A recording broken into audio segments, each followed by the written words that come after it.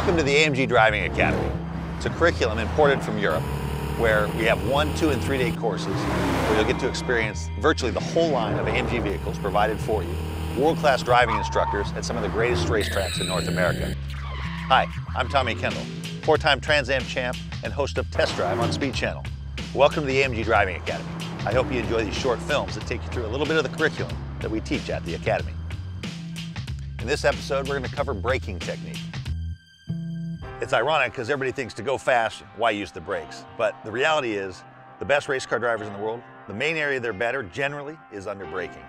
And it happens a couple ways. They get up to max brake force faster. They hold it right on that limit, which we call threshold braking, and then they release it in a proper way that has the car in the proper attitude to enter the corner. One of the hardest parts to braking is threshold brake, which means brake right at the threshold where the wheel is just starting to lock. If you lock a wheel, braking distance goes up by 30%. If you're underneath the threshold, you're giving away some stopping distance. So that's what ABS does. It not only does it give you directional control, which is probably its biggest benefit, is it actually is constantly monitoring the speed of the wheels so that you can stop in the shortest possible distance. Then you also have what's called trail braking, which is used entering some of the slower corners. If you think about a tire, for it to do anything well, it needs all of its capability towards that. If it's accelerating, it's going to accelerate the hardest in a straight line. If it's braking, it's going to brake the best in a straight line. If it's turning, it's going to be turning with no accelerating or braking. Well, racetracks aren't square with square corners, so you end up having to blend those together. Trail braking is one of the ways we do this.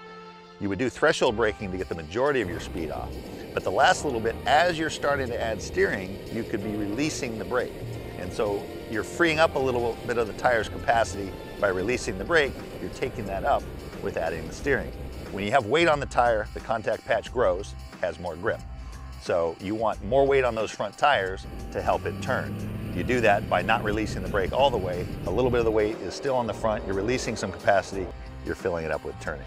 What we have here is a braking exercise where we've got brake markers and then a stop box. You have to stop the car within that stop box. I like to say God lives in the brake zone. That's not only because sometimes you see him when you brake too late, but that is the really, really tough part to master. And there's a bunch of components to it, so I'll take you through this. You're trying to generate reference points, which we have these markers on the right that are really consistent, but then your brake application has to be the same as well. Meaning you need to ramp up as quickly as possible. The quicker you can ramp up that force, the shorter your stopping distance. You need to brake the exact same way. That way your braking distance should kind of slide as a constant.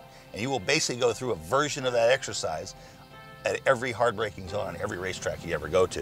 And it's easier said than done, because when you really get to the limit, you're modifying that brake point by literally a foot or two. There's a term we call out-braking yourself. And you're so focused on braking later than the guy next to you, they might go deeper to try to hold you off. So that's why your reference points are so critical. You've got to know where your drop dead brake point is. And so like say I got a little run on this guy in front of me, I pull out to pass, I get up next to him, but I don't have enough speed to pull off the pass completely. And so I know that I can't go any deeper than right here. I pull off the pass, he might be in a lighter car, he might be able to brake later. So even though you're racing the other guy, you never stop racing the racetrack. As if you didn't know, all the content was filmed on a closed course by professional drivers. Do not try this on public roads. Always wear your seatbelt and drive responsibly.